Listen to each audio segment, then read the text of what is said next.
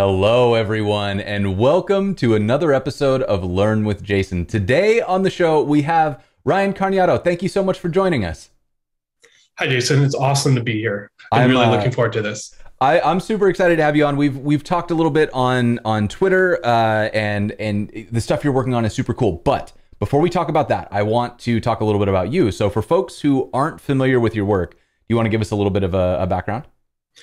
Yeah, I'm just a web developer. I've been at this now for quite some time. I've over 15 years, and I was just working at a startup doing my deal. And at some point, I'm a big fan of a library you might have heard of, Knockout.js. It's a bit older, but I was a huge fan. And over time, it kind of waned out, and I just started working on tooling and frameworks myself, built on the same kind of concepts as Knockout, and just kind of kept to myself. Worked at my startup. Hoped one day we would use that project, and then, before I knew it, I was building tools and frameworks that other people use. I now work at eBay. Sure. They hired me to work on the Marco framework, which is another JavaScript framework. So I've kind of taken my hobby passion project to be my profession. So, I mean, Nice. that's me. Yeah, that's the dream, right? Like I love it when you're able to find, you start out in a career and then you start to figure out which pieces of that career are the ones that really give you a lot of like positive value. You enjoy it, it creates value for other people. It's a thing that can get you paid. So many good things like that. And oh my God, Chris, 29 months. I can't even believe I've been streaming for 29 months. That's wild. But yeah, so, when you can make that into your job, that feels like the dream. That's the best possible outcome, is that you can wake up and go, man, I can't believe they let me do the thing that I was doing anyways and like give me a paycheck for it. That. Yeah, I mean, honestly, and the thing is, Marco and Solid are actually different enough. There are some similarities in technology bridging, but they are different enough that I get to explore even different sides of this coin. Like Marco is very on the more, I'd say, like svelte side of things, where it's all compiler and clean, terse syntax, write less code. And Solid's much more on the explicit side. So I get to explore like all sides, and I'm a big benchmarking fan. So I play with like all the frameworks. It's just really quite fun. Yeah. Oh, that's good.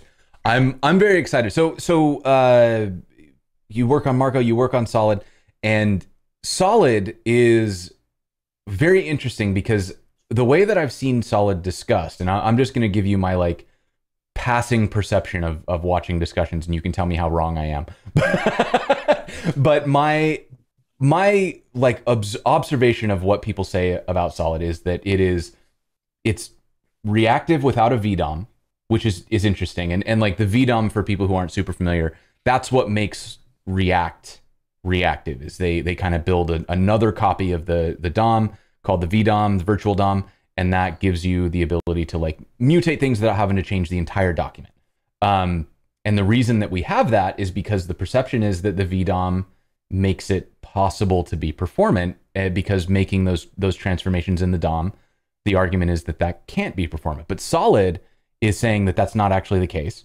And if you look at the size of Solid, it's what, 6.4 kilobytes. It's a little baby framework. But it's also just screaming fast. Like if you look at benchmarks in terms of what it can do, Solid is closer to just like bare metal native browser APIs than it is to other frameworks in terms of performance. And so none of that makes sense to me when I think about it. Because I'm like, oh, wait. Why? Like, how can you do that? Because there were very good reasons that the trade-offs were made in frameworks like React and Vue and Angular to have like that kind of VDOM and these abstractions over the browser. So what's different in Solid that makes that possible?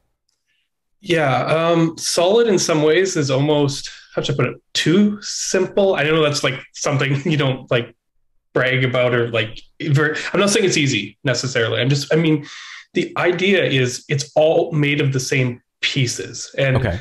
and that is that Solid is built on these reactive primitives. I mentioned Knockout before. You might have seen MobX. Even Vue has these same kind of primitives.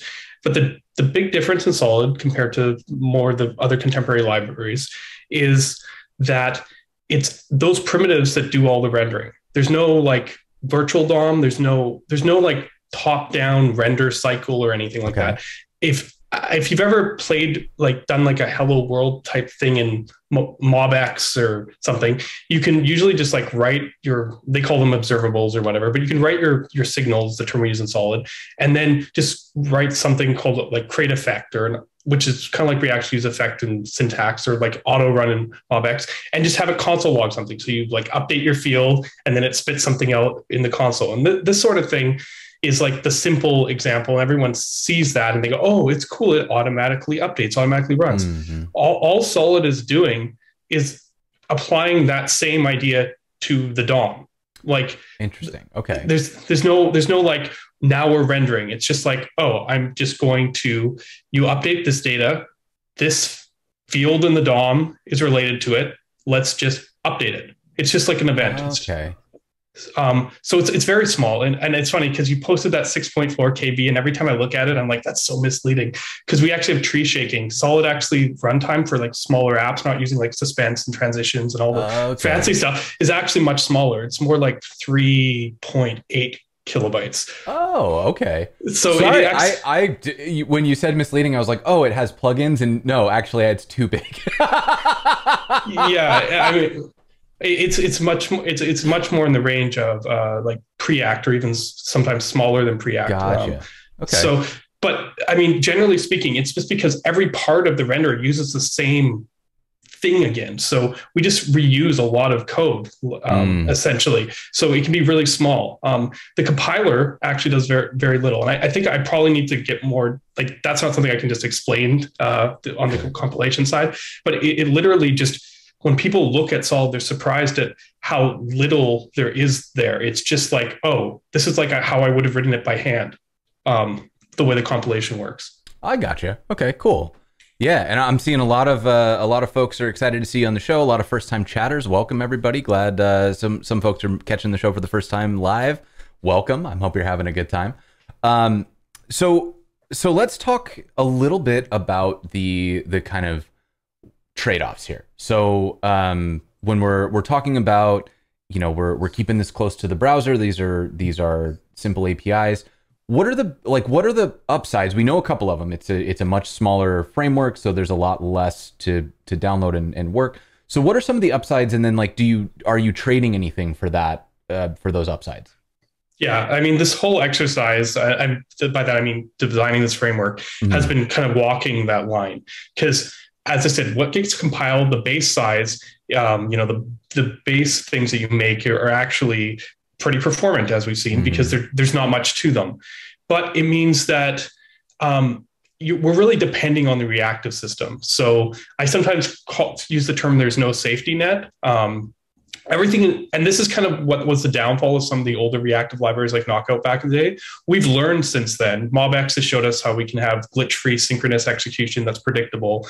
But in general, like when you create something in Solid, you're creating a real DOM node. So if you're just like re-render everything, you're actually recreating all the DOM nodes, where virtual DOM kind of cushions that impact. So everything with Solid is built much with purpose. There's, you know, for handling things like lists, there's helpers specifically. So there's like a little bit of, and the data is reactive. So you're not just dealing with plain objects. You do have to recognize that there is reactivity here. Right. As I said, there's big upsides in terms of performance, size, and all that side, but it's something to be aware of.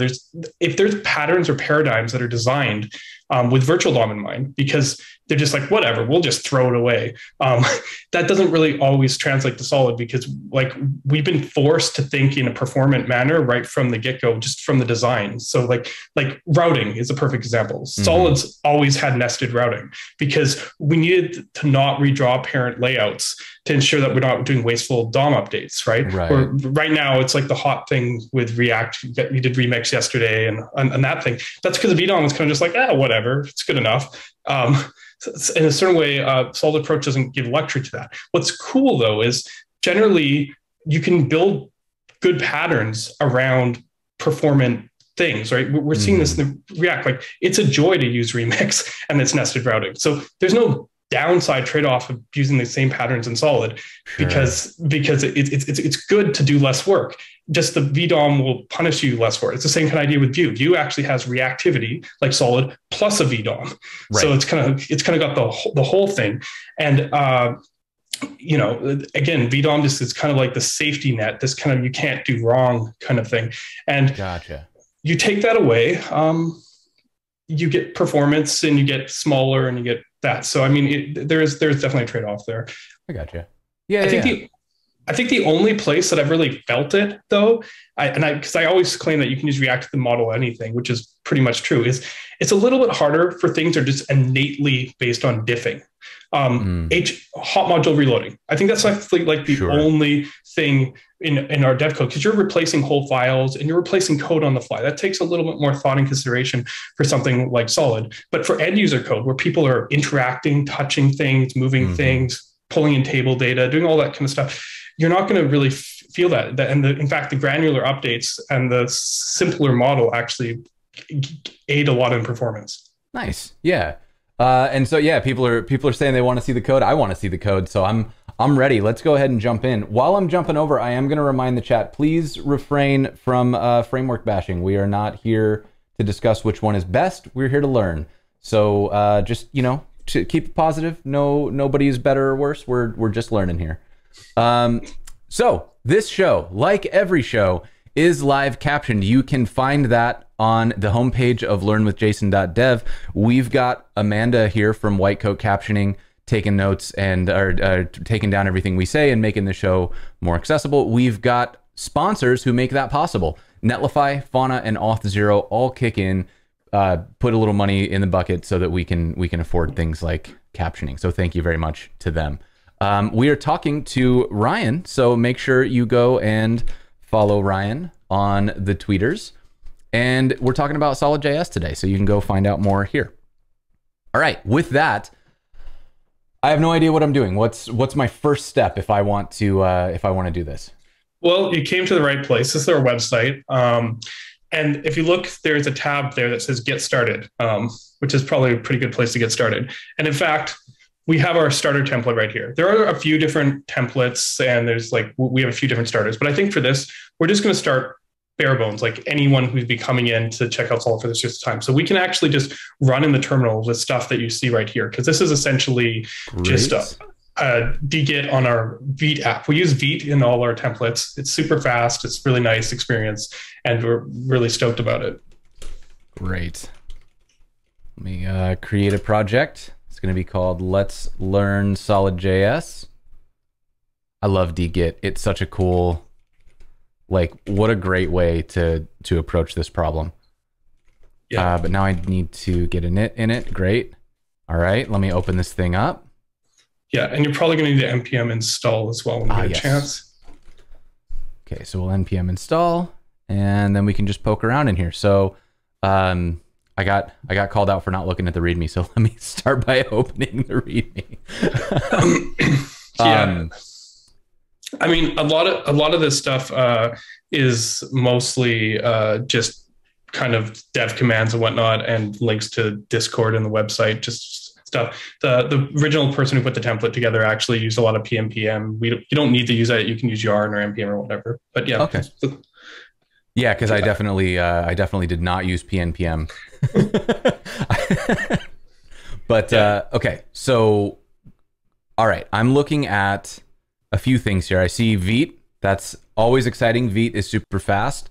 I see an index.html and this div ID root. This looks familiar. This is what I've expected in any kind of single page app framework where, you know, React, Vue, whatever. This is what you'll see. And then I got a source folder. So what's kind of my first step here? How should we kind of get our heads around how this works? Yeah, I mean, and the first thing I want to point out, this template we chose today is just a client-side routed, typical kind of template you would use on that. We have stuff for isomorphic and SSR, and it's, you know, still being worked on a lot. We have a starter, a different starter I might mention later. But for this, our entry point is index.jsx. And this is going to look really familiar to anyone who's used React.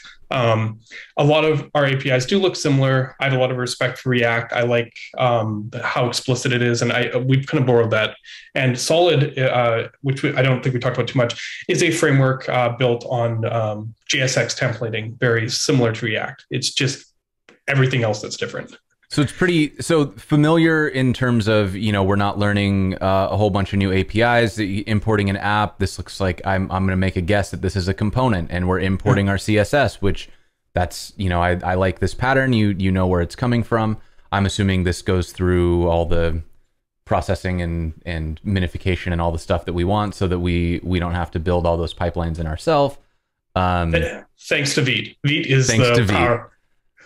Yeah. We're leaning hard on Vite here. It just makes our lives so much easier. This is the stuff that I am perhaps maybe not. It's not the part that excites me as much. I'm so glad that other people have put in the work into the dev toolings. I'm very UX focused. I'm very concerned about end user experience and performance as it translates it. To have people creating great dev tools that work for any framework it just makes life so much easier. Absolutely. And we won't get deep into that today. So if you want a good deep dive on like what Vite is and why it's cool, this conversation with Sunil Pai is one of my favorites I've had. Sunil is wonderful. And we build a little Vite project and talk a whole lot about what makes it cool and why that's exciting. So I've got, let's see, so then this is pulling in from the app. So that's app JSX here. And this, boy, does that look nice and familiar. I feel like I can get right into this right away. Like nothing, we've even got CSS modules. You're speaking my language. This is great. I'm happy. Yeah.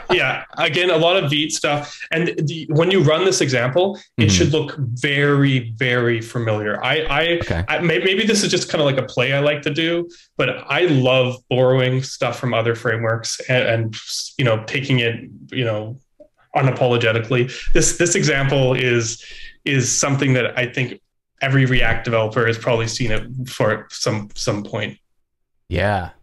Okay. So this is great. Okay, so edit, save to reload. Okay, so let's try. I'm gonna make a change. If you haven't seen this is create React app. We moved the React logo. Yeah, and to be fair, our as I mentioned before, the HMR there is some differences in the ways it works. Sure. Our HMR does need to blow out state below the change because it needs to recreate the reactive graph. So when you have nested components, like we can't really reconcile stuff that happens like below the rooted change. So if you're changing the root component, you are going to re-render like most of the app. This is something I'm still kind of doing research in, as I mentioned before. This is one of the trickier parts. That's the trade-off of not having a VDOM, right? Is you can't like create two instances of it and then figure out what's changed and then like merge them back together. And to be fair, even Svelte has an easier job at something like this without their VDOM because they're still component centric. In a lot of ways, Svelte's very similar to React. I know no one ever says that, but like you still have behind all the compiler magic a function call that goes rerun this component. And yes, that's like, I mean, it might as well be called set state from a mechanical standpoint. I understand you can like do equal signs, but it's essentially Solid doesn't have that. And I mean, we're going to show that in a bit more as we go. What that means, but yes, yeah, okay. So I mean, we've got the basics here, and I'm very happy that this syntax makes this feel approachable to me. So I think that. A lot of times for me, what I'm always looking for is how do we make this feel, how do you ease the learning curve? And like, if we're going to get into reactivity, which is something I don't know a lot about, like MobX is not something I have a lot of experience with, but JSX, I get that. I know how to write JSX-based component files, and I know how CSS modules work, and I've used projects that are built with Vite. So this learning curve makes sense to me, which I like because it means that I have smaller hills to climb to get to the point where I can build something real with this language or with this framework. definitely. There are a couple little small differences that you're going to notice right off the bat. And actually, to answer a question from chat, we do support TypeScript. Solid is written completely in TypeScript. Okay. So that is actually a big thing. I chose not to use that. I find I'm not like the best TypeScript dev, and I figured I wouldn't be able to guide Jason through TypeScript as well. But Solid is all TypeScript. But the other small thing is we do try and lean towards DOM conventions more than React conventions. Just because you use JSX doesn't mean you have to use it like React does. If you notice, it's not class name. Right. I noticed that immediately. And you can use class name. My alias React is common enough that like we have to consider these sort of things. Sure. But you know, there's just like little differences. Like this one always hangs up people on every single stream I've ever done. On change does not fire on keystroke. It fires on blur. Little things like that are gonna hit the React developer, because like all that behavior React builds in, it's just extra layers of code you need to pull in to do behavior they defined. Whereas we try to keep close to the browser. Yeah, well, that's great. Like I love that, you know, it's good to stay familiar with the tools. We've got minor differences, but it sounds like we've got, you know, like you've polyfilled this. So if I go in and change this to the React way, that'll still work. But we don't have to. We can just write this. And that also makes portability good. So if we know the caveats like on change, then I can copy paste in. Like I have a React component somewhere that looks almost exactly like this, because I use Preact most of the time, and Preact also supports class. So I could copy paste components out of my site into this framework, and, you know, assuming I'm not using any of the React hook stuff, it'll just work. It'll just render, and that's nice. Yeah, and Preact actually, that element of Preact was a big influence. I mean, they kept things small because they kept things tight like this, and I have a lot of respect for Jason and all to make those kind of decisions, and it definitely was an influence. Yeah, I think that's the work that they're doing on Preact, like, you know, Jason Miller is doing amazing work over there on just like how do you write that much functionality, like pure API compatibility with zero JavaScript, like unbelievable work over there. Yeah, that is a challenge. Like we have a lot of the same APIs as React, but on the other hand, we're not really going for exact compat. So from that perspective, I can do stuff differently. I don't have to worry about mimicking that behavior, right? Which, yeah, I mean, that's a challenge, because React, especially the new stuff, there's a reason it's big. It's complicated, and they are doing a lot of really powerful stuff. Again, not for a Learn SolidJS session. I'm pretty outspoken, especially in the community, about how frameworks work. I do a lot of teaching in terms of like the internals. I have a stream that I do, and I don't think it's for all audiences, but it's definitely one of those things where like I have other framework developers and people working on like libraries going, oh, wow, I watched your stream to learn about like other frameworks, even though you're talking about Solid. But yeah, well, I mean, and that's a good point. So I'm dropping your Twitter so that anybody who wants to get in on that can follow you for announcements when you go live. Okay, so we've got JSX makes sense. I'm on board. Hot reloading works well enough that I'm happy. So what next? What should we start looking at? I think we should create a component. I think maybe a counter or something. I think this will just kind of do that. We can make a new file, make a new folder. We can do whatever you want to structure, but let's go counter JSX. Perfect. Okay. And you can start this the way you might want to start this with React. Just kind of think about how you would do that. Or wait, yeah, we can do that, right? Like this is okay. Let's do export default. Right now our HMR just works better with it. So and then for now, let's just return whatever. It's just like a div with to do. Yeah. And let's see if we can get that wired into our component. We might have to save oh no, yeah, you already did save, sorry. Counter. And then let's drop that in. Let's drop it. We'll just drop it right below here. Hopefully hopefully that, yeah, I don't think the styling will get in our way. That's the one. Oh, yeah. It did. Okay, so let me do this then. Let's, you know what? Let's declare bankruptcy. We'll,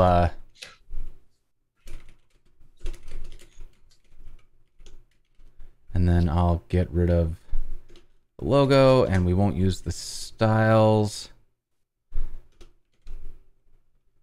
Boom. We're at a stock web page here.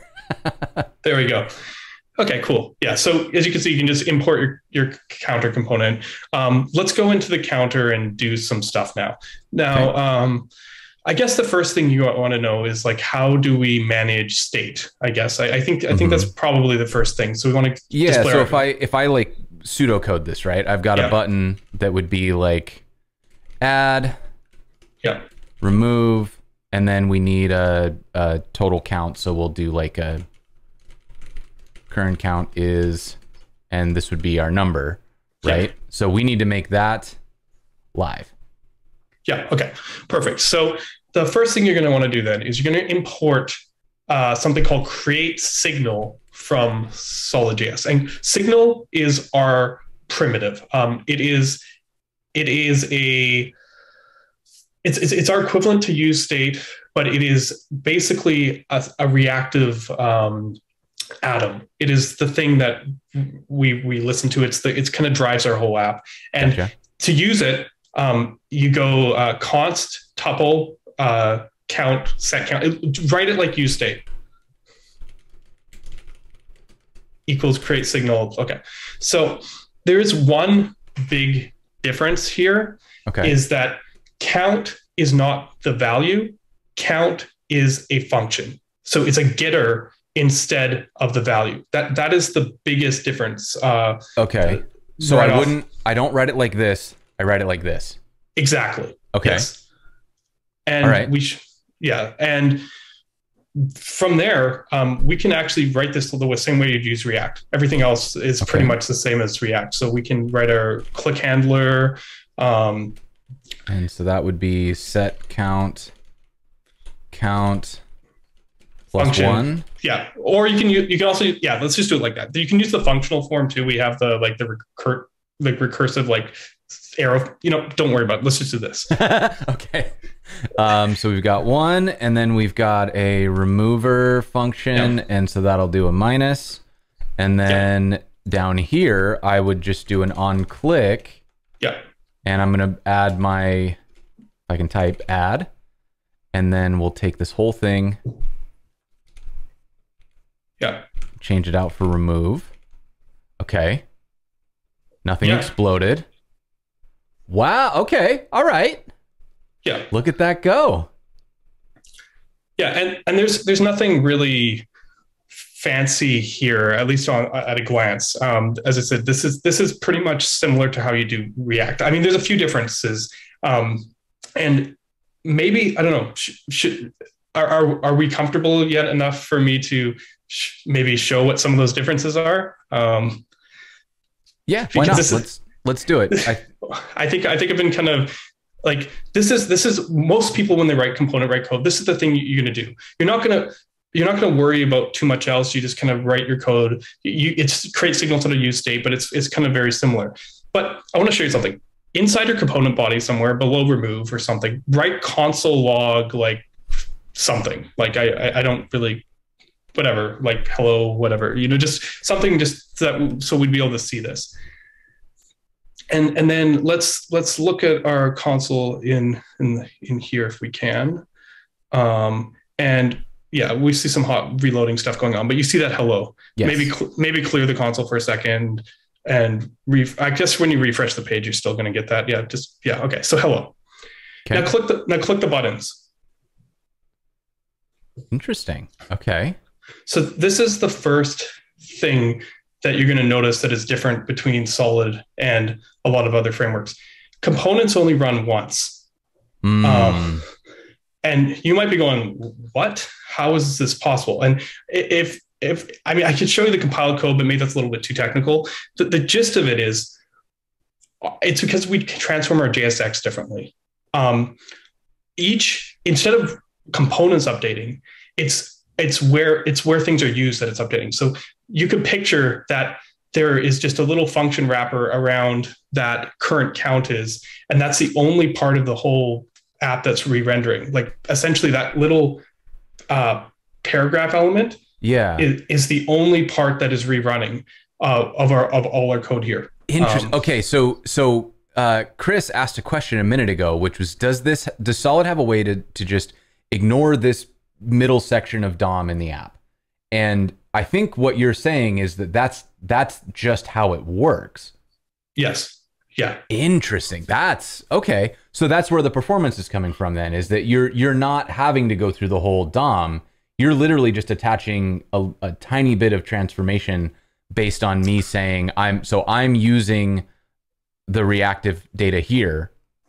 So these pieces will have reactive stuff, but like this div, that won't ever be changed. That's completely ignored. Yeah, and the thing is, let's just. I'm going to show you a second primitive here that that isn't necessary, but just to kind of cement this in, can you import create effect from Solid as well? And this is just, if you've seen use effect and react, you might think it's very similar. Let's wrap our console log in create effect, because this should, I'm hoping will give you a better idea of what's going on. Right now, when we do this, you're still only going to see the hello once, because there's nothing reactive in that effect. It's just hello. But can we go hello and then go comma count or plus count or whatever, however you want to do it?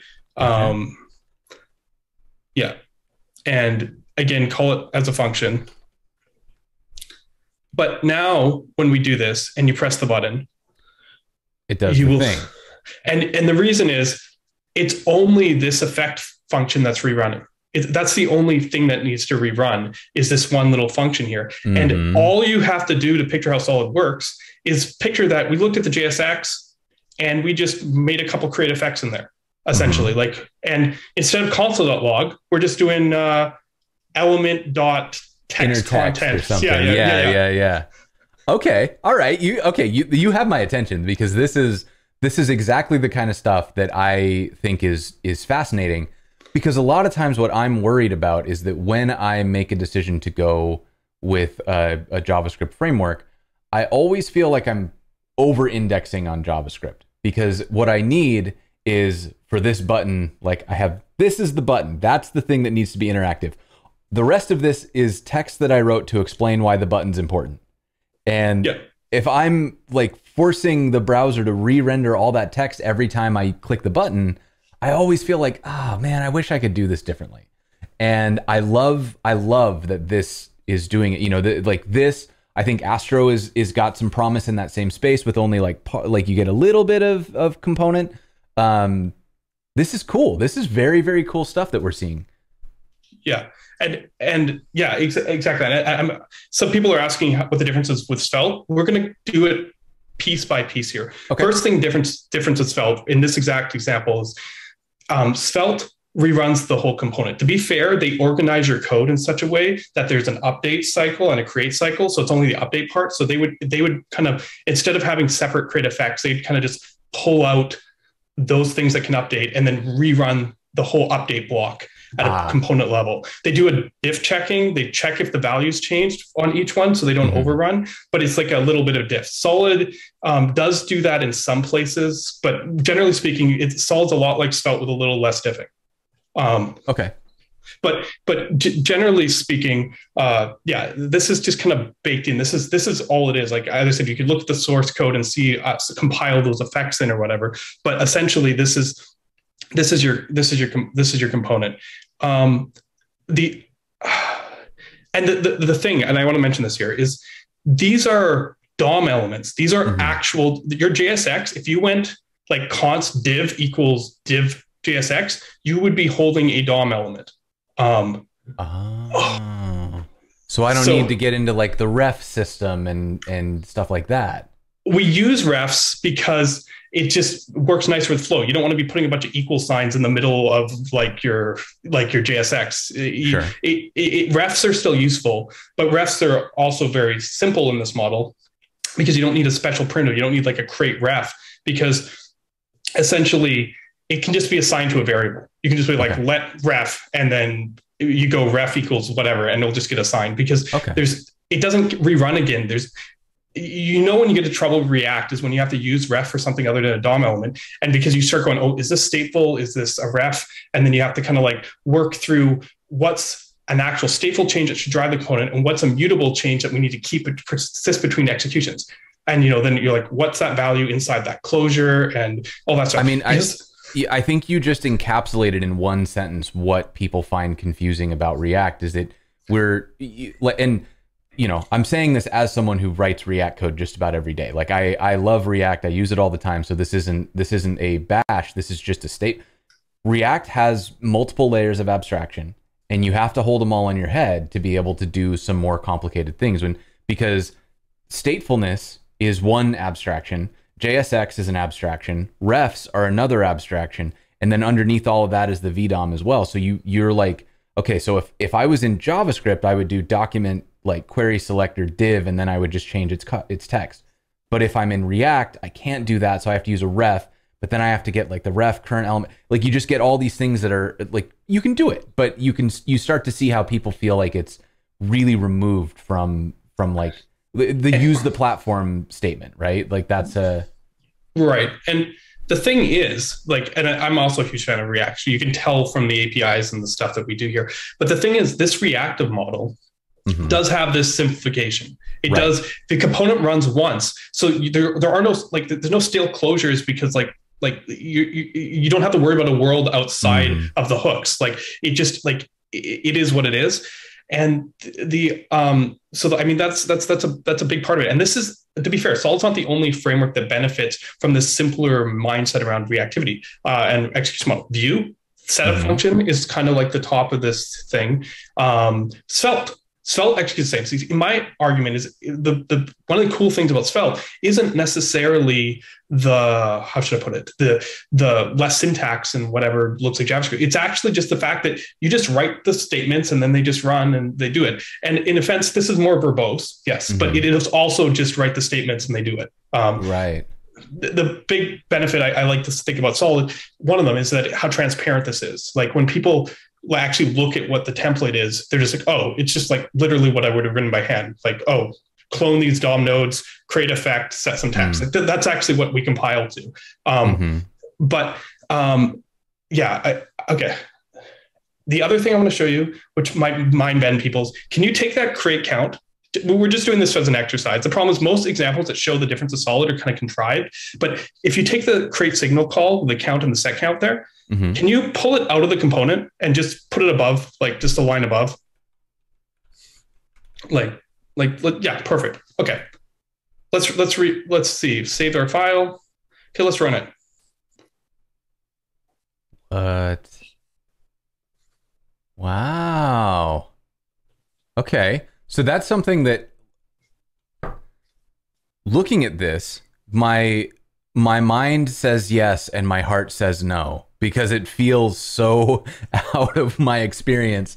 Because like you said, the component doesn't re-render every time, so I don't need this.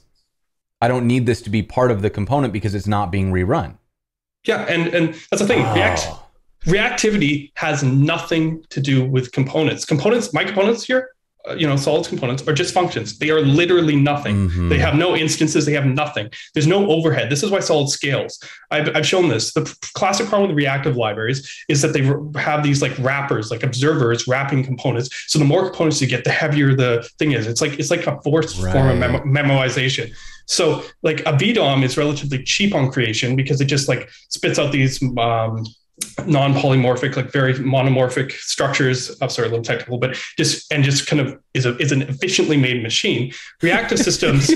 You just said non-monomorphic, and I was like, like I had any idea what you were talking about. Sorry, but it's like this efficient machine that's kind of designed to do this one thing.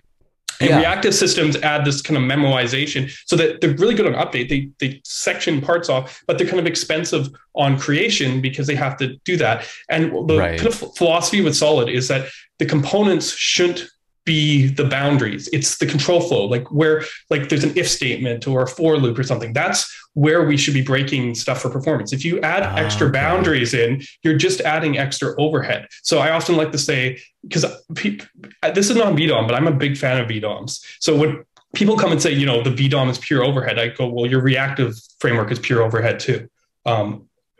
Like this is a very different sort of take. Right. And the key thing here is Solid's signals are just reactive atoms. They have nothing to do with this. There's a tree that in terms of our like effects that get removed and stuff. So you can't necessarily just like throw effects out everywhere. But generally speaking, our state, like if you want to make a store or something, or, you know, you just like stick signal in a file and import it. Like it has that kind of simplicity as felt, except it's the same primitives everywhere. You don't need state management because the whole library is state management. Yeah. So good question from the chat. Robin is asking, if you have two counter components, would they share state right now? Yes, exactly. Like I'm not suggesting that you necessarily. Yeah, it became a store. Yes, essentially. There you go. You created a store by hoisting. Wait, though, because that's incredible too. Is that like? So if I want to share state, I just have to move it outside of the component, and I'm done. I don't have to write any kind of like wrapper components or state management. I'm just like, hey, here's state. It's used everywhere, and just keep it. Oh my god, yeah. I feel like things are changing in my world as we speak. My whole worldview is shifting.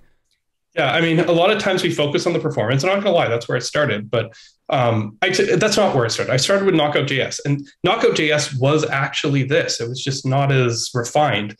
But then I focused a whole bunch on performance because everyone's like, the VDOM is so performant. I'm like, I'm not sure that's true. Like it can be performant, but it's not like an innately like, because this is slow and this is not slow. The truth of the matter is everything is fast. If you go on like a benchmark, like JS Framework benchmark, you're going to see that right now, Solid is not the fastest framework. There's a couple that like inch it out a little bit into some smaller, you know, things, toys people playing with. But right next to Solid right now, beside it, same performance, everything is a VDOM library.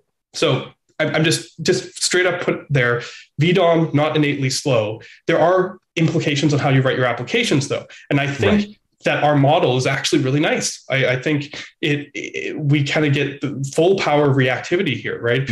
People kind of look and they see React and they see the syntax. It's hard to explain this sometimes, but once you see it and give it a chance, you start to understand this a bit. This is also why Solid has specific syntax. We didn't do the compiler game because this primitive portability is it. You know, there's this philosophy behind this, right? That all our primitives are hook-like. Like we've been doing this primitive game, as I said in Knockout. This far predates React hooks, and even our views are just these. The components chunk them up, but even just the fact that, you know, like a div is a div just makes it very easy to have all these little pieces that you can compose. And one of the funniest things that I mentioned last week was I realized people really like to build on top of this kind of primitive thing to the point that while we're still early in our ecosystem days, we don't have a bunch of like component libraries. I think a Solid Bootstrap came out yesterday, which I'm pretty stoked about. Oh, nice. But generally speaking, there's more projects right now that people compile Solid, like from some DSL they like some people are like, oh, I like it. I like this. It looks like Svelte, and they compile it to Solid. There's more projects like that than there are actual component libraries, because it's so easy to take a base set of primitives and just generate the code you need. So you get to leverage that size, you get to leverage that performance. It's just like a layer. I'm wondering personally if syntax, you know, I love the work that bigger frameworks, you know, like Vue, and even Svelte to a degree now, it's getting to become one of the bigger frameworks, have been putting in the community and the people churning through, figuring out the best DX patterns and all that stuff. Because realistically, I mean, if the good patterns emerge, we can just copy it. I told you, I unapologetically copy thing, because what I have here with Solid is just very powerful primitives, very powerful tools, you know, to represent whatever you want. Yeah, and I think that you're touching on something that I am very happy about, which is it it felt like there was a period, say 5 years ago, where we were furiously presenting new frameworks. And there were always new frameworks, and we all got tired, right? Like there was JavaScript fatigue. We had to name it, right? But then it sort of felt like we consolidated, and there were only a very small handful of options, and that was the way that we did things. And that helped, I think it swung the pendulum toward let's solidify what DX is. So instead of how can we do this, it was how can we do this in a way that like feels natural to people and that people will actually do, instead of having to learn all the bells and whistles of how it works. But I think the pendulum's swinging back a little bit, and we're seeing more frameworks are emerging. People are rethinking, you know, what did React get right? What could React improve on? What did Vue get right? What could Vue improve on? And I like seeing this innovation in the space, because it means that now people are going to be presenting ideas that not only will be able to borrow the best ideas from Vue and Svelte and React, but also Vue and Svelte and React will borrow the best ideas from these new frameworks. And so it feels like this is a sort of renaissance of like, okay, we found a good pattern with React and Vue and Svelte. People like the way that they build apps using these frameworks. What could be better? Let's improve, let's iterate. And then, you know, we'll diverge a little bit, and then I'm sure we'll converge again in another few years and have a small set of like new and improved, or just like, hey, React took all the best ideas from these other frameworks and we still use React, or something else will emerge and React will go the way of Backbone. But it's really, really cool to see this innovation happening again, because it felt like it had slowed down for a while. The funny thing is, I always felt that slowdown was just some narrative that people wanted to push, which is fine. I get it. People were tired. I wasn't tired. Those years were when I did the majority of my work. Like I just did it off the radar. I honestly thought no one would like what I'm doing. This is before React hooks. You got to. Sure. I was doing this stuff, and people would see it and be like, "How do you do this without class life cycles? Like, what are you talking about? Like, you can't do this. This must be just a toy. Like, and they didn't understand what we're doing here. And I'm like, no. This is an older approach. This is like 2010 time period. And the thing is, there is so much going on, especially on the server rendering side. And you brought up Astro before. And this is an area that I'm like, very invested in terms of looking at patterns and stuff. And as it probably goes outside of the like beginner topics, but there is a lot of stuff. And a lot of what I've been doing with Solid are, as I said, it's just at a different stage in the phase where React ecosystem is at the Next.js remix level. Like now we're building the meta frameworks. We're building these tools that make things really easy and powerful. Solid is at the like early adopter stage. It's when people come in and go, okay, we're completely shaking up the fundamentals, like completely. And in a lot of cases, you can't port that into those other libraries. They already have an expected behavior. Like I know, like for example, like React will never be like this. Never, ever will be like this. I don't usually say never, but for React, I can say this will never, ever be like this. But like, you know, Svelte being a compiler, I love compilers. They have a little bit more range. They can go, okay, well, we could change what the output is as long as we don't change the language semantics. And that, I think that's interesting. And as I said, I also do work on compiler. Marco is a compiler. So I think there's a lot of interesting growth. So yes, I do see this thing. I think right now, though, we are definitely at a phase where people are starting to come out of the woodwork to see that, you know, innovation happening, because it's a natural cycle. When you go and you start pushing the meta frameworks, people go, oh, that my Next.js app that does my blog site is 120 kilobytes. Why can't it be 8 kilobytes? Why can't it be 0 kilobytes? You know, and that's a thing. And I said, Solid is very much, at least on the single page app side of things, is kind of innovating the patterns there, similar to Svelte. You know, that's kind of our zone. But as I said, there's great things on the multi-page side, Marco, Astro. So yeah, really interesting time to be in web dev. Yeah, I love, and Brittany put it well. You know, all of these tools, they're not enemies. They're just everybody's trying stuff and borrowing ideas and pushing to make the web better. And I think that's such a good way to put it. I don't know when it became the Highlander. Like I always make that joke, and maybe it shows my age a little bit, but like it's like there can be only one. It's like it was not like that. I'm a bit older, you know, as I mentioned, I actually cut my teeth on web dev like in the first wave, like 95 period. I was like 12-year-old kid like making websites. So like I watched the cycle happen. I built, this simple JavaScript, and then I was in there for .NET, PHP, Java, the whole fun thing. And when I found Knockout JS and jQuery to some degree, but Knockout, I felt like, wow, I'm back here again, back to that simple JavaScript thing and, library over framework kind of mentality. And we just go through these cycles over and over and over again.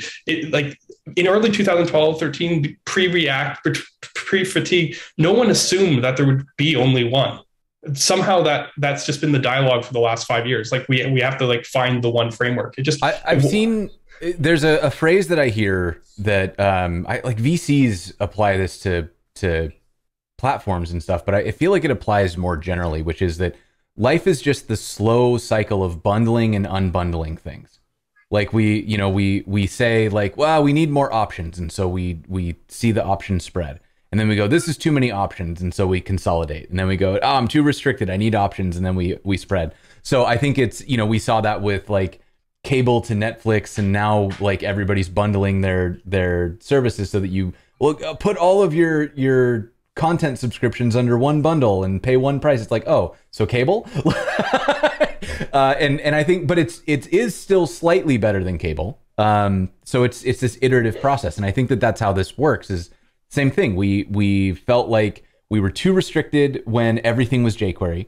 So we exploded out into tons and tons of options, and everybody felt like, that's too much, I can't handle it, we need to consolidate. And then we all kind of converged on what we considered to be the leading frameworks, and then we're like, I'm too restricted by this, we need more options. And so here we are now again, kind of reiterating on how this could be, which I'm vastly oversimplifying, but I think that I think that is it's a normal cycle that I've seen everywhere in and out of web dev, and I'm excited to be in the exploration phase. I always like it when as a culture we kind of go, okay, it's time, let's get weird. Yeah, no, this is great. Why do you think this doesn't get more attention, Ryan? Honestly, there's a lot of people and developers on the world. I don't think I can get the word out enough. It's shows like this is where people can actually watch, and people are that you're going to do that. And honestly, I didn't try to get attention initially, and I think a lot of people do just see React and go, oh, it's faster, smaller React. So what? I'd like to think that this is actually going to improve people's lives, like the developers' lives, like they actually improve the way they approach these problems. Because the thing that hasn't been said here is, where's that dependency array? Have you seen the dependency array yet? Where's the dependency array on that create effect? And why use callback, use ref? Where are these things? They just don't need to exist. And that's a thing of React. And don't get me wrong. Like I like React. And then similarly, like, Svelte, the stores, like, where's the Svelte store? There isn't a Svelte store. It's just the same signal. Like, I think there's ways that this, the way we just hoisted it out, I think there's ways and powerful things that we can do here that go beyond like the normal selling points. This has been really hard actually to sell this to people. I don't like comparing Solid to other frameworks, but it kind of is where the conversation goes, because people go and they see it. And then I'm like, Solid's really great. It's reactive and it's fine grained, it's performant, and it's all these great things. And then they're like, yeah, so how's it not React? I'm like, well, because it does this. And then how's it not? Like, I'm pushed into that dialogue. I just don't like, I don't feel comfortable. Like, I'm fine that you choose to use React over Solid. It makes sense, like the huge ecosystem or whatever. Like, I'm not going to push you on it. I don't want to be too aggressive. I will say one of the things that I find most frustrating about some dialogue now is that I feel people show their, I guess, lack of pragmatism when they think that one tool can solve all problems. Like, I think that there is a point of, call it whatever you want, being jaded, gaining wisdom, experience, but where you just kind of realize that, each tool is built to solve a certain subset of problems. And if you expect that you can like take, you pick up a hammer and you go, okay, great, I'm gonna like drill in this supporting bolt here. It's like, well, that's not what that's for. Like, you might be able to solve that problem, but you're not going to do it in a way that's going to be particularly ergonomic or like easy to understand or easy to reproduce. And there's a reason that when you look at a toolbox, it's not just one tool. It's lots of tools for different use cases and solutions. Oh, thank you for the subs, everybody. I appreciate it. Oh, now we got a hype train. Here we go. But the fun, like, for me, I guess I've started to notice that the more senior a developer is, the less likely they are to say like tool X is bad and tool Y is good and you should always use tool Y. It's more of a discussion of, here are the trade-offs of X, here are the trade-offs of Y. Based on what problem you're trying to solve, make the trade-offs in your head and say, you know, I am better served by this set of trade-offs than this one. Yeah, like most definitely. And I think it's cool when we get to convergence points where tools can stride out of their comfort range or actually become very good in that area. But right now, there are at least a few different categories of things that I think people should be looking at different things. So for example, the divide between sites and apps is still real. As much as I would like to say that we're moving towards something in the middle where we can like, and you kind of can sort of pull it out. When you have a really small framework like Svelte or Solid, you can build sites good enough. But right. But then there's tools like Astro and Marco, which is just like, you should be using that for sites. It's a tool built for that, right? Yeah. Eventually this converges, but the thing is, it's always trade-offs. Should we? I'm trying to think of. Should we write some code? Yeah, we probably should write. So I have a question, and you can tell me if you'd rather show off something else. But I was thinking, we started talking a little bit about stores and shared state and stuff like that. So what if I want to build another component that uses this state and kind of derives a value from it? So, you know, maybe a limit thing, like if the count's under 5, it says one thing, between 5 and 10 another thing, over 10 something else. Is there something you'd rather show than kind of how to do that sort of connected component thing? Yeah, I mean that's not bad. The thing is, we do also have a context API, but again, it's the same as React's context API. Okay. It does help with that, but for a simple example like that, we wouldn't need to showcase that because you really, and I don't think anyone needs that baggage for this. Okay. The other options were, we look at doing an API request from some public API like Swappy or something like. Yeah. Let's do that. Let's pull some data. I built an API specifically so we'd have something easy to grab. So I have a schedule API that we can hit that'll just pull episode JSON. Beautiful. So okay, so I'm going to create another component, and this component is going to be called schedule. And inside of it, I'm going to export default function schedule, and this is going to return a div, and we'll make that a to-do. And up here, I want to pull in this thing. So let me save that, and then we'll come out here and let's just include it real quick. Beautiful. So Solid has a built-in primitive for this because we want to be able to handle things like suspense. And while we don't need suspense to do this example, I think we'll just start with that primitive. So the first thing you're going to want to do here is go import create resource from SolidJS. Create resource. Okay. And then essentially all we have to do is how should we do this? Yeah. So let's just stub out the hook, so to speak. So const let's do const square bracket. I like that Cassidy waited right until we were gonna do code to flood the screen. Okay, so I'm creating a resource here.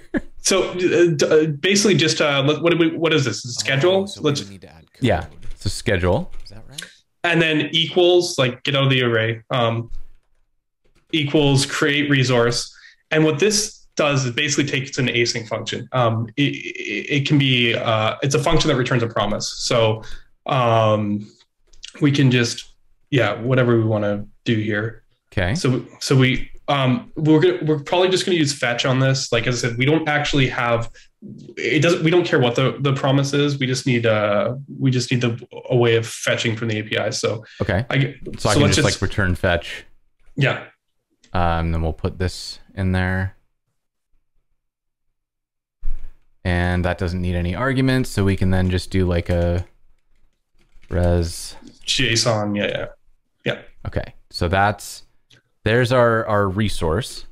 Yeah, and now I mean the most simplistic thing you can do right now than to do just literally just put schedule in there.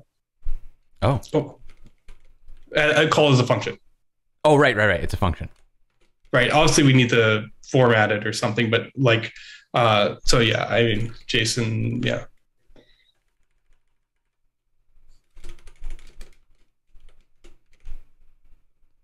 Okay. So I mean, this is the basic thing.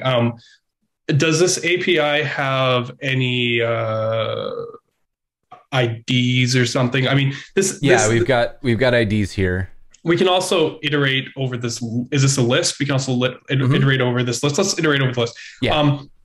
So Solid uses, I mean, you could use map, but map is a map function. And if you know anything about a map function, when it runs to completion. It's the same reason why you sometimes use a for loop with an early exit rather than use for each. So Solid has its own primitive to deal with the loop. So we have something called a for component. So like capital F for.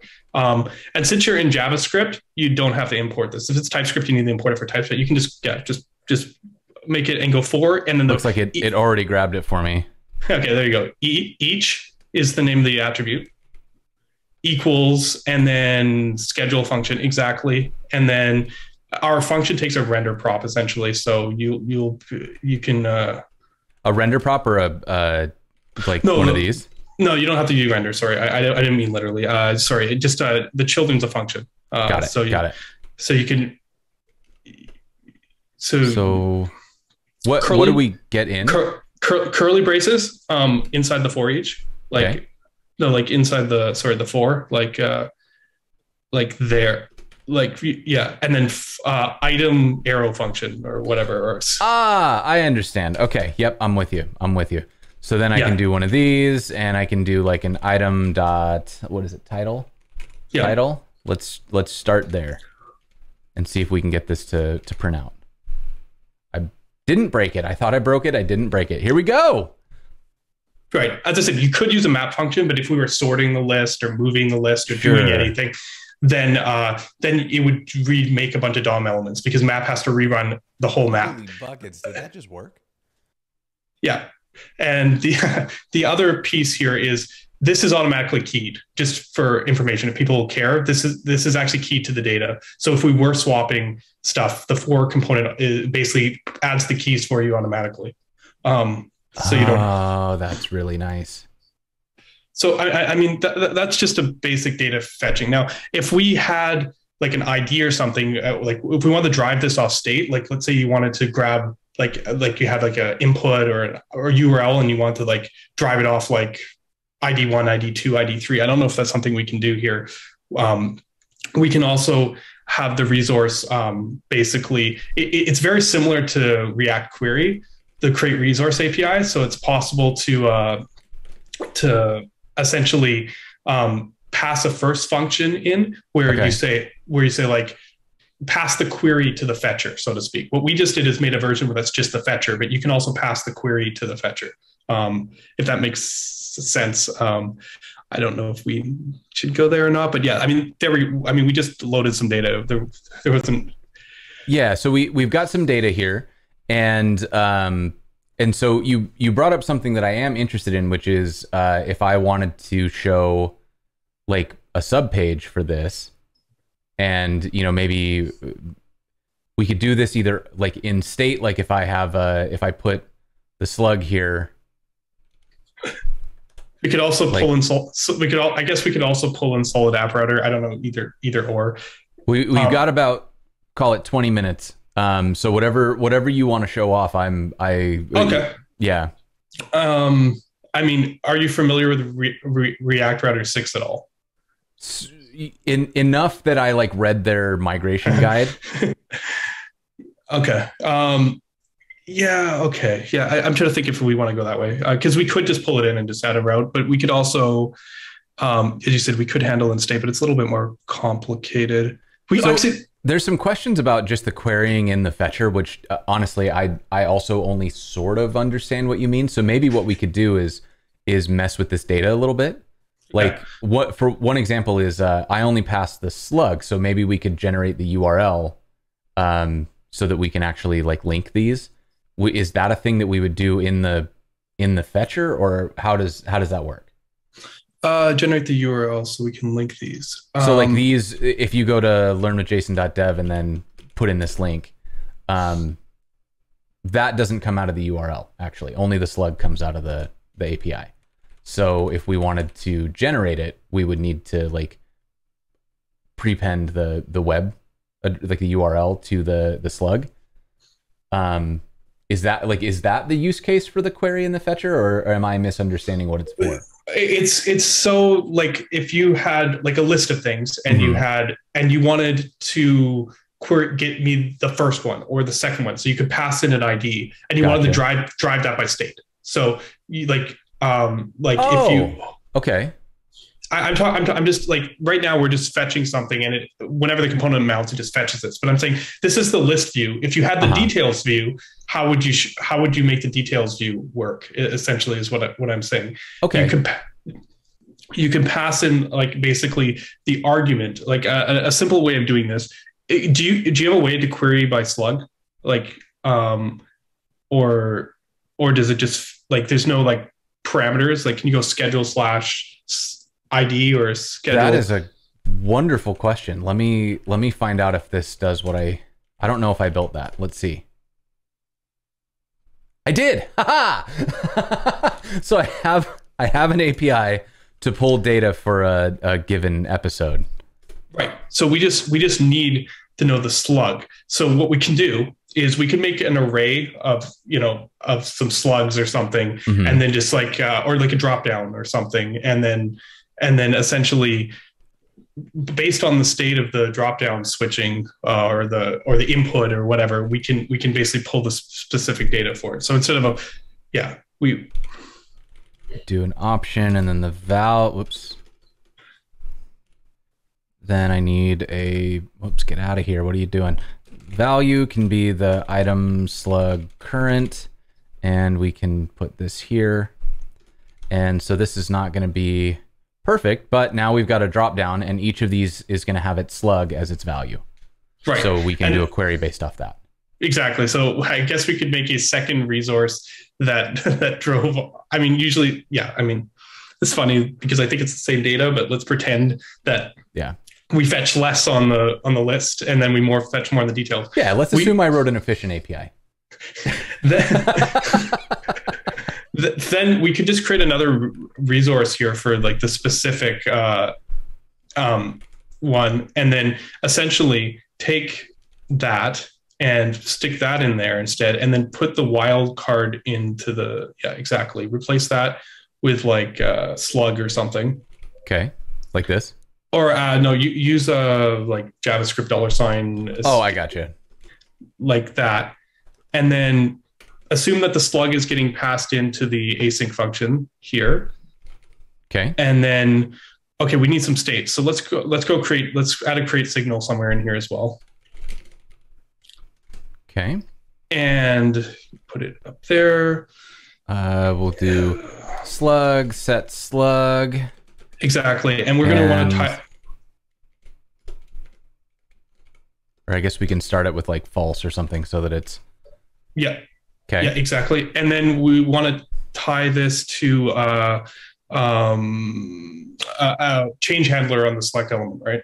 Or yes, we do. So handle select, and that's going to be an event. And then I want to set slug to be event target value.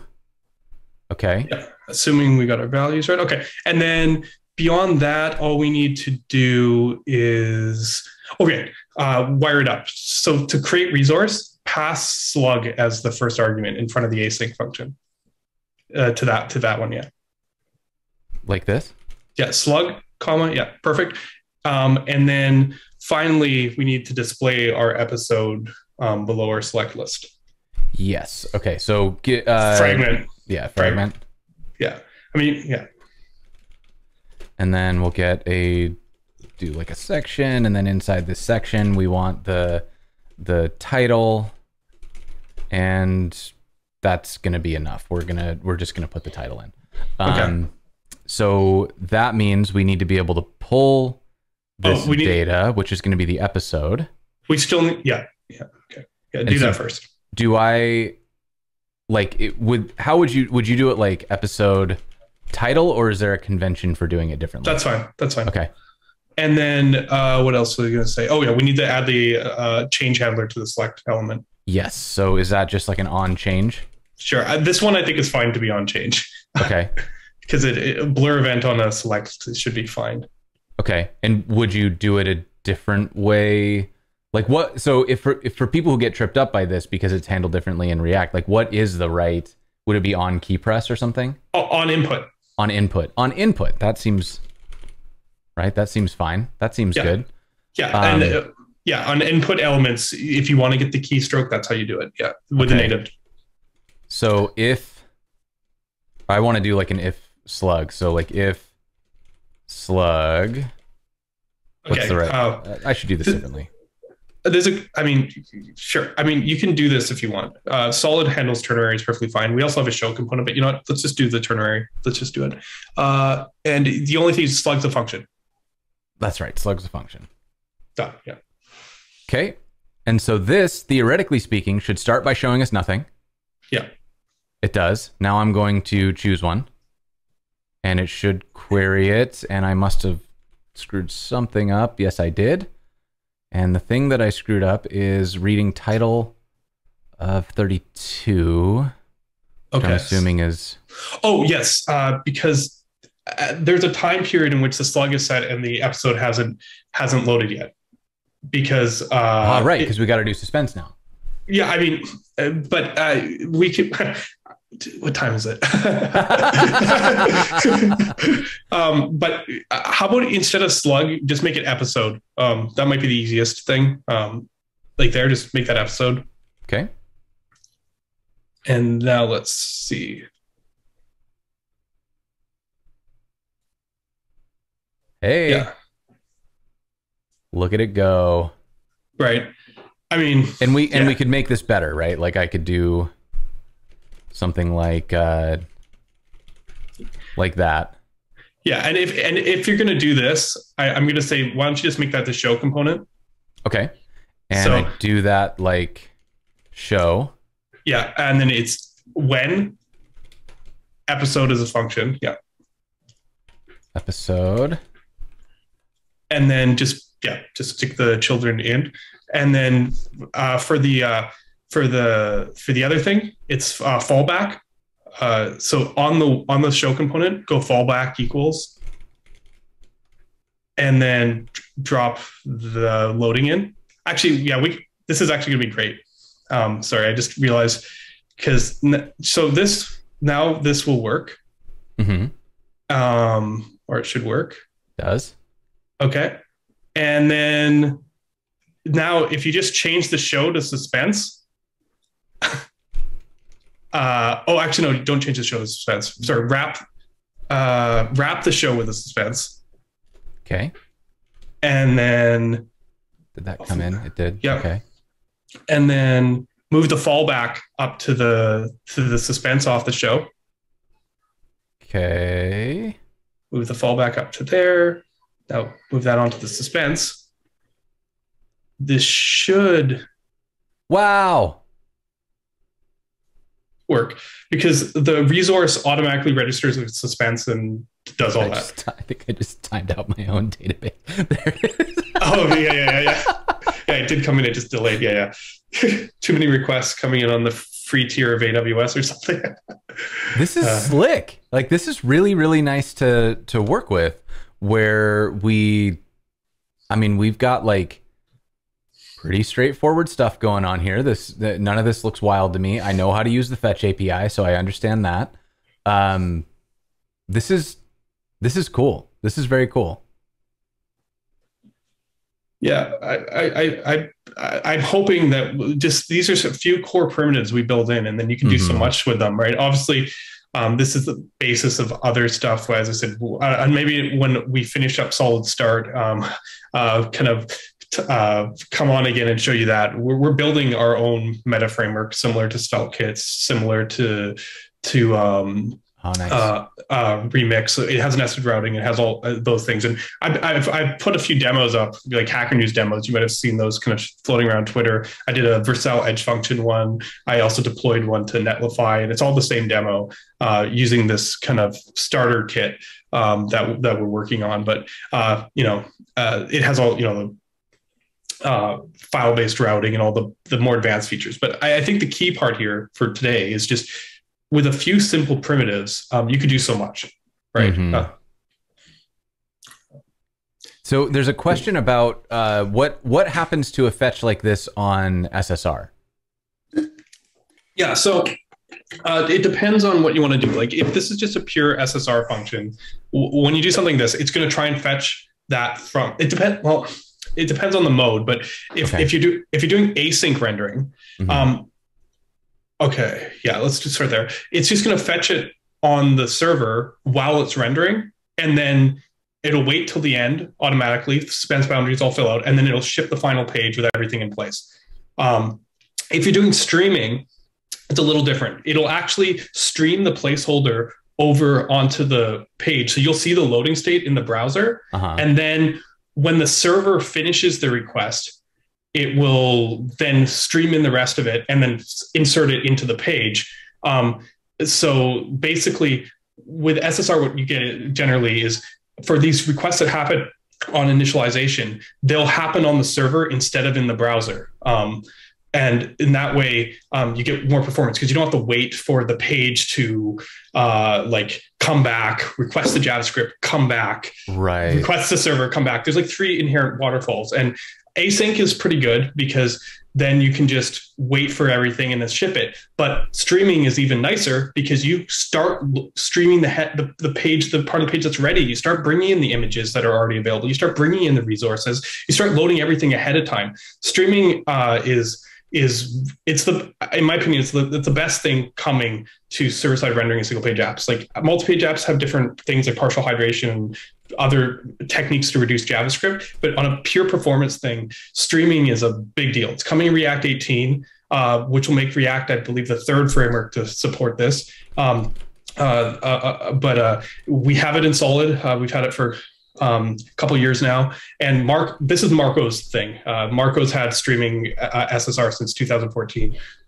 It's a big deal because for dynamic rendering, non-static stuff, this lets you not block your page loading, load stuff immediately on the server, and basically get the best of all worlds. If your network is fast, then you're going to see those loading states, and it's going to feel like it's instant, especially if it's on the edge. Like you go on the edge, you just get the static stuff almost immediately, and then the dynamic stuff just flows in. Like this basically is a good argument for why, with the cloud and edge, maybe SSG doesn't need to be pushed as far. Like streaming is the key there. It's not just the proximity of the edge. It's literally, you can respond immediately with the static stuff while the dynamic stuff is coming in.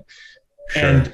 And then on the and if your network's slow, if you have bad internet connection, streaming is going to look a lot like wait to render async, because by the time everything loads up, well, the request on the server is already long done. So your page just loads and it's just there and ready for you. So the whole spectrum, streaming basically improves the performance across the whole spectrum if your data latency is high.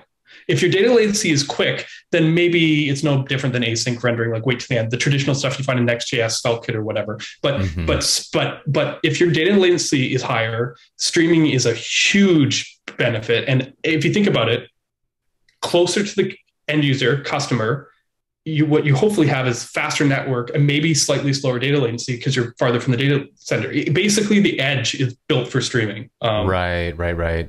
No, that makes sense. I get it. That's exciting. And this is, I feel like this is a space that we're seeing a lot of the platforms are exploring and moving toward, and you know, I think there's a lot of high potential there.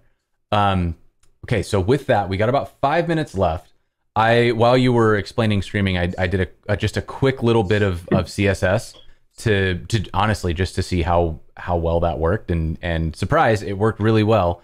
You just define your thing, and then you do your thing, and then if you inspect the thing, it does a custom class so that you don't end up with app collisions, which is just so dang cool. Yeah, thank Veet for this. I'm no CSS expert, but it's really nice that this is built in. Like Solid doesn't have like the built-in template stuff, but but there's so many CSS and JS libraries. Vanilla Extract, there's style components, Goober, Emotion, like endless list. Some of the ones that are JSX based, we have to do like a custom wrapper for, but things that are like most of the CSS solutions are just plugged in the same way that React is. So something like CSS modules here just works really quite easily and quite nicely. And in terms of HMR, the CSS is actually pretty good compared to the components. I'm pretty sure that that just hot reloads like nothing. Right. So. Yeah, no, this is slick. This is really, really nice. It feels good to use. And, you know, so we've been able to build out like a pretty decent number of features here. We've got, you know, some stateful stuff. We've got some async stuff. We got suspense up and running in like 0 minutes, which is always a lot of fun. Anything else that you want to show in like 4 minutes? Oh man, I think any other topic would get too big. Like the problem is, here's what we can do instead. Then let's take the time and start looking at a few ongoing resources. Also, chat, if you have questions, drop them now because we're running out of time here. So we know we've got the getting started on solidjs.com. Where else would you send somebody if they want to dig in and go further with Solid? The tutorial section, honestly, this is one of my favorite things. We, again, shamelessly stole this from Svelte. There's 40 plus tutorials here explaining every feature in Solid. Just click that drop down and you will see that there is a ton. This is the Svelte thing all over again. There's an example, there's a solve, play with the playground. This is we're working on making this more beginner friendly, and that's what getting started for. But if you're kind of experienced in web development at least, and you know have at least some bearing of some of the topics or features like you've seen in another JavaScript framework before, this is like the go quick guide. Like you'll just go, okay, this is how you do this, and Solve, this is how you do it. I use this to look up pretty much all the time when I look at Svelte or other frameworks, and this is our Rosetta Stone. So yeah, this is great. We got a question in the chat. Anthony's asking, you know, we talked a little bit about trade-offs early. He's asking it very pointedly. What is SolidJS bad at? What are the shortcomings? We always hear what new frameworks and technologies do well, but we don't talk about what we lose. So Cliff's Notes version, is there any like standout, like big trade-offs that you're making? Let's see here. I already said like things that are innately diffing. We actually even have data diffing capabilities. So like stuff like snapshots, like those terrible benchmarks that spam the screen and stuff, Solid's actually pretty fast at. So I think the biggest thing is it's just not compatible with React. It just like this is a big trade-off because you just can't leverage that current ecosystem at all, and it probably never will. It just works that differently. But I mentioned, I think HMR is a very difficult challenge, but I'm not usually thwarted by those. Solid has concurrent rendering, which people would also consider a difficult challenge without a VDOM. So, and we have, SSR hydration, the whole thing, like those are difficult challenges when you don't have a virtual representation. So I think they're solvable. So I think, mostly just incompatibility. This is kind of like starting from square one again, and not everyone's ready to do that. So it's a little more of a, you're going to find yourself in unexplored territory if you start adopting SolidJS, because a lot of what React has well paved, where you can just go to Node and find a library that does what you want, in SolidJS that work hasn't been done. So you'll be one of the people paving that path. by going and doing that exploration. So that is, I would say that could be a downside for some people because, you know, the plug and play is not there. But it's a huge upside for people who feel like everything that could have been invented for React always does, and you can't go out there and contribute to open source because everything's into the ultra nuanced like tuning phase. Solid is at the, hey, we need a baseline primitive for this common UI feature. You can go out there and be the author of that library. That's a cool space to be in if you're looking to get into open source. Yeah, and we actually have a project for that called Solid Primitives, this is kind of run by our community manager, David, and it's literally got a ton of different primitives you can use, and we're accepting PRs, and it goes through a whole process of approval and trying stuff. So we're collecting quite a large set. As you can imagine, Solid being based off these simple primitives is a lot like you know, React Use, or I forget if Vue has one too. We're basically building up this collection, but this is still early days in terms of that. So definitely check out Solid Primitives for that. Someone actually mentioned about destructuring. Okay, we didn't talk about this in here. Because Solid is reactive, where you access the data actually matters. So destructuring props loses reactivity. I don't consider this like a downside. It's just like it's like our one hook rule. Like basically if in most things, you know, like there's all those hook rules, like in terms of like stale closures or got to be in order, top level, all that. Solid doesn't have those hook rules, but we have the one rule is don't access reactive properties outside of where they're used, otherwise they won't track. So destructuring props is basically off the table. That's just, we didn't hit it today, but yeah, don't destructure props, then you'll be good. That's our one hook rule. Nice. That was our trade-off. Cool. Okay. All right. That makes sense. Why? Oh, what does the community look like? Yeah, I mean, go to the Discord. I think we're probably up to about 2,000 members on the Discord as of today. Last night there was a Hacker News post randomly, and essentially we got a whole influx of new people. There's always people working on projects. We have component libraries being worked on. As I mentioned, Solid Bootstrap came out. Someone's working on Solid Carbon components, Solid Headless, Headless UI. There's just a bunch of projects that are all in like the 50-60% range that I just know in the next couple months are just going to come out. The ecosystem is growing really rapidly since the release. So we have 6 members on the core team, bunch of contributors, a lot of active members in that Discord. So come on by, check it out. The links and everything are right off the top of the Solid site. I see you're doing the Netlify deploy. This hopefully should be. I mean, it's an SPA, so it should be pretty straightforward. Easy, yeah. And unfortunately, the way our templates are, I don't have the link up straight up for the Netlify deploy. Although Charlie Gerard did a great starter template that's pre-made, set up for Netlify. You just go there, click the button, and you're good to go. I don't have that link on me offhand, but great solid starter for people who want to deploy to Netlify. Let's see, was it the restaurant one or was it something else? It might have been the restaurant one. Because I think at the bottom sheet, there's like, deploy to Netlify. And, Okay, so yes. We'll make sure that shows up in the show notes for anybody who wants to learn. And with that, I think we are going to call this one a success. So the site is deployed. You can go see the source code on GitHub. You can look at the site deployed at letslearnsolidjs.netlify.app. We've got a whole host of resources. And make sure that you go and follow Ryan again, because there are lots and lots of things to learn by watching, just like honestly, just eavesdropping on Ryan's Twitter conversations is very informative. So we have had live captioning on this show like we do on all shows. We've had Amanda from White Coat Captioning here with us all day. Thank you, Amanda, for being here. And that is made possible through the support of our sponsors, Netlify, Fauna, and Auth0, all kicking in to help make this show more accessible to more people. While you're checking out things on the site, make sure you go and look at the schedule. We got all sorts of good stuff coming up. This week is a big week. This is stream number 2. We've got 2 more. So we're going to talk about design systems with George Gomez on December 2nd. That's Thursday. We're going to build your own design system. That is going to be really cool. I got a peek at Backlight Dev. It's very, very interesting. We're going to talk to Natalia Vendito about distributed databases. So we're going to be looking at MongoDB how to do that in a serverless capacity. Lots and lots of fun stuff going on there. And then it just keeps getting better. We're going to do passwordless auth and UI review and automation. And I'm going to stop reading because I'm going to get all these wrong. But yeah, go and check this out for sure. It's amazing.